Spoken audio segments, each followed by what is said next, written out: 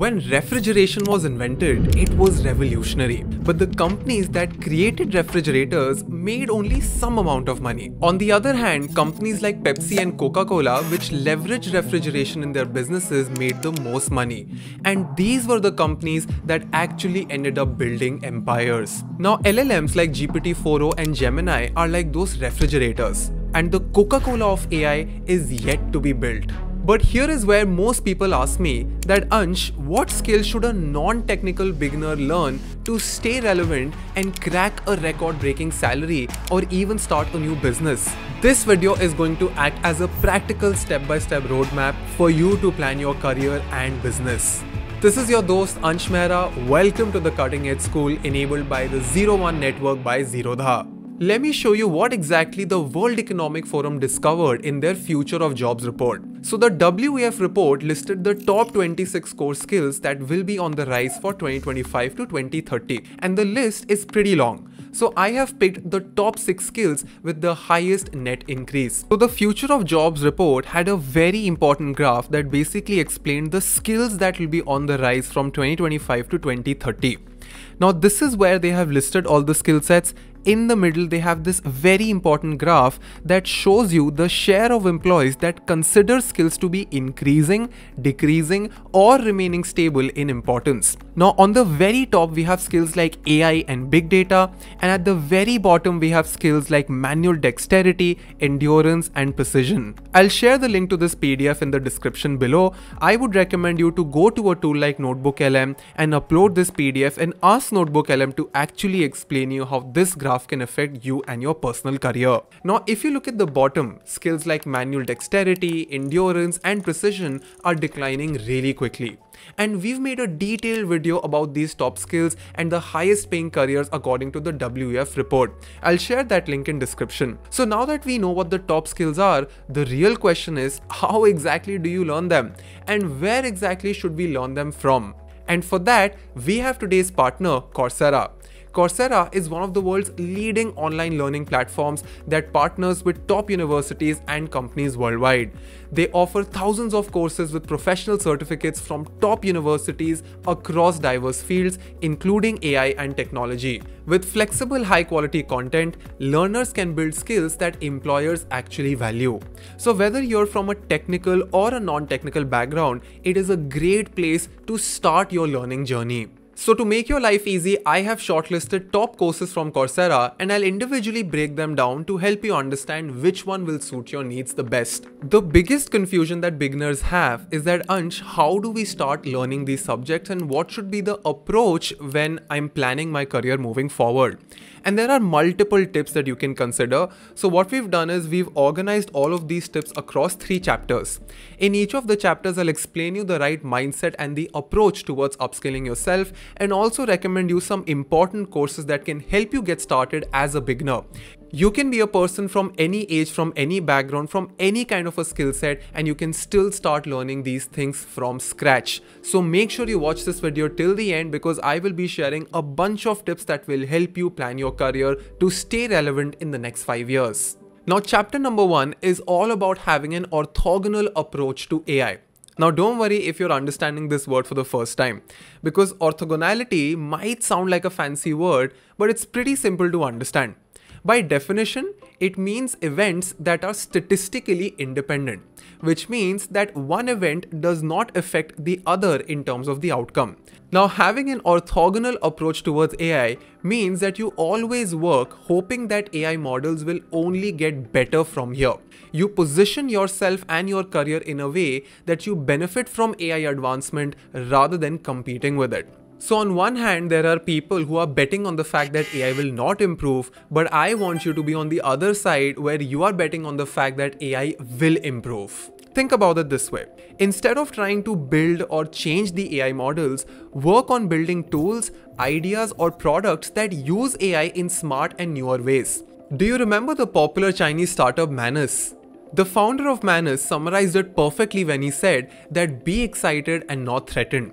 So they have decided to work orthogonally to model development. So even they have decided to work in a way where they are betting on the fact that all of these models will improve. The question is, how do you follow this approach? There are 3 simple suggestions to get started. Number 1, work alongside AI and not against it. Number 2, you need to build skills and experience with products that are using AI as a co-pilot. So you basically understand the first principles of your subject, prompt AI tools, validate them, and then build on top of them. And number 3, focus on your unique strengths or creativity that AI can support but not replace. Now, if you want to improve the way you prompt, you can check out the Google Prompting Essential Specialization and Prompt Engineering for ChatGPT course by Coursera. In these free courses for beginners, you'll learn how to apply prompt engineering to effectively work with ChatGPT and practice writing effective prompts using 5 simple steps. You'll also learn how to apply the prompting framework for data analysis, create tables, timelines, and summaries of long PDFs. And after completion, you'll get a completion certificate which you can add to your CV and LinkedIn profile. Now, here is something fascinating about the evolution of AI businesses. Past AI startups required PhD level knowledge and technical expertise. But today's successful AI companies like Cursor and Windsurf are focusing on the generalist adaptability of consumers, and they're focusing a lot more on their business models and target customers instead of trying to build AI models. So basically, if you're starting an AI app or an AI business, you have to focus on finding the right problems to solve and then bet on the fact that AI will only keep on becoming cheaper and better. Because today, the most valuable skill for founders is not their technical capacity. It is soft skills like sound judgment, clear communication, strategic thinking, and an experimentation mindset. Now, having good taste is another human trait that AI will struggle to replicate. Christopher O'Donnell, former head of product at HubSpot, had put it very beautifully. He said that AI is very helpful in that it can design 1,000 pairs of sneakers, but it can't wear the sneakers for you and it can't tell you which sneakers are cool. So you need to embrace your inner Edison, because waiting for AI to mature is going to be a very big mistake. Instead, founders and young professionals should jump in and get their hands dirty as soon as they can. Young professionals and founders who start experimenting with AI today will gain valuable experience and proficiency that late adopters will find it very difficult to match. Over time, this AI-forward experimentation will become a deeply ingrained organizational habit, which in turn will allow the organization to adapt to the next wave of AI tools faster than their competition. And if you want to learn how to automate these tasks at work, you should check out this generative AI automation course from Coursera. You'll learn how to create powerful capabilities within LLMs, and you can also automate reading, creating PDFs, PowerPoint, videos, and a lot more. And of course, post-completion, you will get a career certificate from Vanderbilt University. The best part is that this free course is beginner level, and you can learn all the basics of AI automations without any prior experience. Now, a very big mistake that most of you will make is that you will quickly start learning all of these tools without having the right mindset. And without the right mindset, you will always end up losing your consistency. So to understand that, let's move on to chapter number 2. This is a picture that dates back to 1900s in New York City. Everyone is celebrating the festival of Easter, and as you can see, every single vehicle that you see here is a horse-drawn carriage. Now fast forward 13 years to 1913, this is the same street, the same location, but now every single vehicle is a car. Every horse was removed and replaced by a car. If in the year 1900s, someone had said that horses would be completely replaced, people would have just laughed and said that they've been here for centuries and they will always have a place in society for transportation. But that wasn't the case. The horses were taken out of the business very quickly as soon as a cheaper alternative was introduced. Now this is very similar to the times that we are living in. And I'm telling you folks, all of the routine jobs that you see today that do not require creativity and much of thinking will start disappearing in the next 2 to 3 years. And if your work is extremely predictable, and if you can create a prescription for your work and break it down into proper followable steps and checklists, in most cases, there is going to be an AI tool that will automate it by 2026. This includes manual work like data entry and quality assurance. And a lot of practical evidence is already here. Klarna, the global payment solutions company, has revealed that it has already started adopting AI agents at their work. Their CEO has confirmed that AI is now handling 2.3 million monthly chats, work that would usually require 700 full-time people. Almost all big tech companies are resorting to AI-based processes. All of these pointers were actually discussed in a very interesting podcast, and we'll share the link in description. But it basically spoke about the fact that industrial revolution replaced a lot of physical labor, but the AI boom is replacing human intellect itself. It is smarter, faster, and it has access to unlimited information, and it is multilingual. There's a very high chance that AI will divide our community into two segments. The first will be hyper creators. These will be people who will start creating content, documents, websites, all kinds of content using AI simply because they were early to the market. And then we'll have hyper consumers, people who will be trapped in consuming things that are being released by these hyper creators across domains, because everything will start looking absolutely amazing. Every ad that you come across will be fine-tuned to you. Every single piece of content that you see on the internet will be hyper oriented towards your likings and personal divides. Every piece of content that you see across social media will be curated by AI, and it will be designed to make sure that you stay hooked. And this divide will be even more devastating than it already is today, because the productivity gap between these two sections of society will not be 10 times but almost 1,000 times. Think about it. A bunch of hyper creators who understand how to maintain their energy levels, maintain good focus, and consistently learn all AI tools.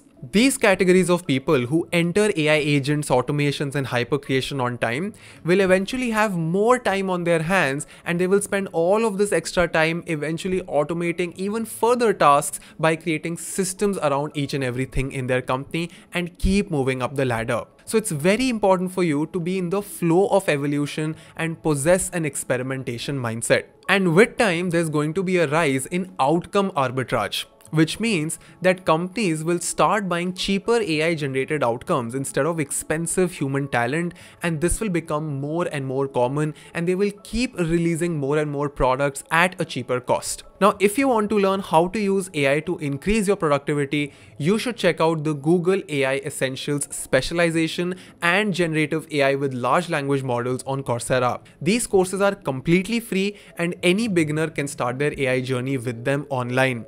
In these courses, you will learn how to use generative AI tools to develop ideas and content and speed up your daily work tasks with practical skills. You'll also understand how fine-tuning, reinforcement, and evaluation works within large language models. You can dive into the latest research on Gen AI to understand how companies create value with cutting-edge technology. Now, even though I've given you a bunch of tips, without having this one last component, you will always end up getting lost and not actually hitting your targets. To understand this, let's move on to chapter number 3. Here is something you might not have noticed. Technological adoption cycles are shrinking, and we are becoming impatient day by day. So electricity took almost 50 to 60 years to become mainstream. This is from the 1870s to 1920s. The telephone took more than 50 years, from 1876 to the 1980s. The internet took 30 years, from the 1960s military use to 2020 with Geo. Smartphones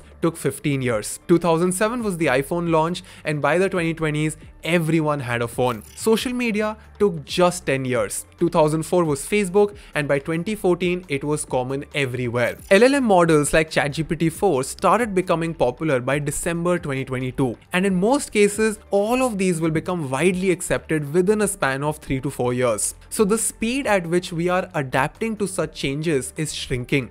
We are evolving faster than ever. Industries and businesses are evolving faster than ever. But ironically, our learning cycles are getting slower. People are not learning at the same pace at which the market expects them to learn. So we need to catch up with the pace of changes in the market by increasing the pace of our learning. And to do that, you need to have a sharp focused mind and a destination-based goal rather than open-ended goals. For example, if you want to learn image generation, you should not give yourself 1 month just to learn the fundamentals of image generation. You should probably have a bunch of goals, weekly goals that that I will make XYZ using the 4O model, and you should pick a project and start using AI to get to that destination. This gives you a clear goal and proper motivation, timeline-based motivation to learn a particular skill. Now, to help with this, you can use AI to create a planner for you. And I've put together a list of prompts that you can use for different use cases. You'll find all of them in the description. Now, here is an interesting story that might sound unbelievable.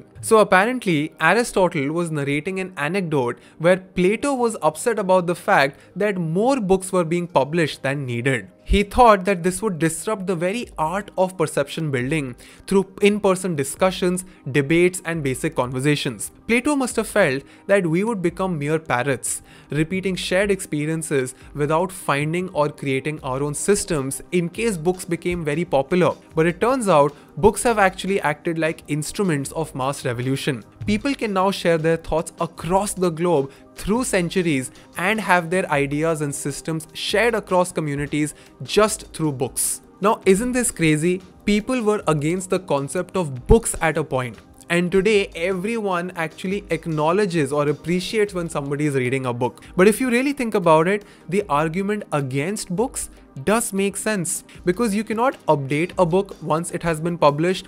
A book is always written from a perspective of a specific author, so if you consume a book on a new topic without your own personal study, you will end up adopting a lot of biases that the author also had. So all the arguments did make sense, but the benefits of the book are always over-empowering than the negatives of a book. And that is why books became a scalable solution for spreading education. Now, apart from all of these things, there are certain skills that will help you stay more relevant. The ability to communicate better, the ability to explain your thoughts into text, having a clear state of mind, having a healthy body, having good energy levels, all of these things will help you a lot to stay ahead. In fact, I personally believe that in the next 5 to 6 years, all big tech companies will start asking for your blood reports along with your resumes, because no company would like to bet on a person who might fall sick 10 years in the line. I find so many people neglecting their health. I would recommend you folks to get regular body checkups so that you always know the kind of deficiencies you have.